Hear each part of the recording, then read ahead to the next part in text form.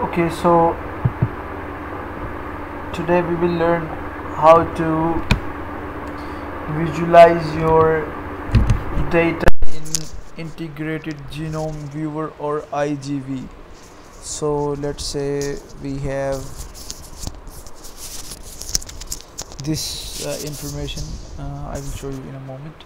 I'm using my Ubuntu operating system. You can use IGV on Windows if you want, but I will recommend using Ubuntu or Linux based system because it's more efficient. So for IGV you need two kinds of data, which here you will have your reference and here you will have your BAM file. Reference file is in FASTA format or FA format or FNA format or whatever. It will be your FASTA file, and here you will have your BAM or SAM file, but it should be sorted. uh, it should be indexed file, right? So it should have the indexed file in the folder which is .bai by. So uh, I have already loaded the reference, but you will click on reference and then click on genome, load from file, right? So uh, and you will move where you have your file. And now let's reference. I will upload my reference genome here. So this is my reference genome, right? Reference. I will open. Yes, done. I will click here. I will go to file for my BAM file. Load from file.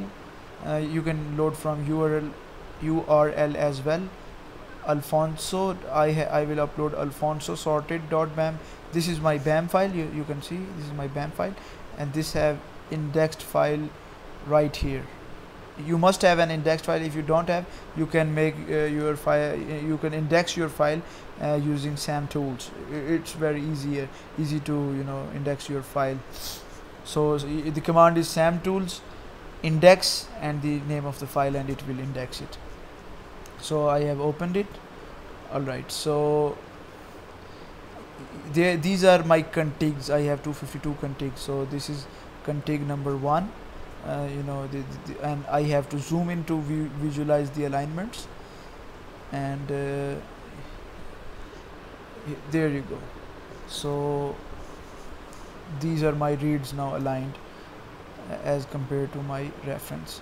The upper one is the reference, and let me show you if we get some reads someplace, because most of it is empty, because this is our sequence is less than the reference because it's RNA-seq data. So let's move forward.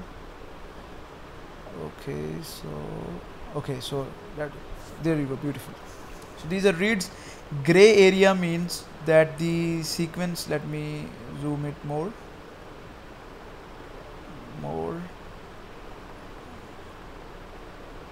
Okay, so the gray area means this is the sequence of reference. These are reads. So the gray area means the sequence of the read, and gray area it means A is here, G is here, T is here, A is here, G is here, T is here, T is on all these reads. But the colored area means that the sequence of the read is different.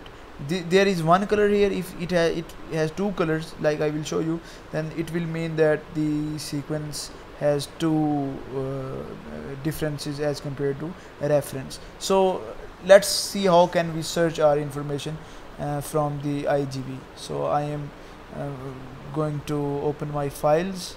I am going to the folder in which my file is placed, and after that I will open my VCF position. So this is my VCF. Actually it's easier to search from VCF position. I can come at VCF position. All I have to do is I have to look into this for example, on this config I will search this position. This is config. I will copy this position, and I will see T and C in the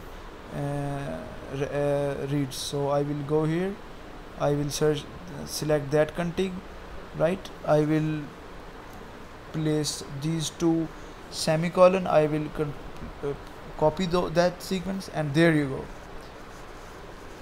bam. So T is the sequence of the other it is the other variant, and C is our VCF position. So T is reference and C is our alternative position, alt position, in the case of VCF. So it is a ref and C is our alt. All the gray reads have T, and C is present on some reads. So you can see how many reads have C and how many reads have T. So this is the number here. So 14 C's and 28 T's. So this is how you search data from your VCF file. Let's say you are getting some kind of outputs. For example, I have, you know, for example, I have a few files. So this file contains, you know, the config ID, and let's say this was my position. I will copy this position, and CM, and it ends with 40.1. So let me search this config in my and it will validate my result, that if my results are correct or not. So, and I will, you know, paste this here, and I will see whether if it has, yes it has, you know, it has G variant at that position, right? So, and the read might be aligned in the bottom. There you go, see. So this shows that the read is here, and it has a variant in it. So, you know, this is how you search for your reads in the, you know, IGV. And let's open another read. So it will have the same G. So, you know, it's straight thing, and it's really simple how you look for your variant positions in your IGV. And this is ending with 44. I have copied the position. Let me search it in IGV. So I am going to the config of my interest, which is ending with the number 40.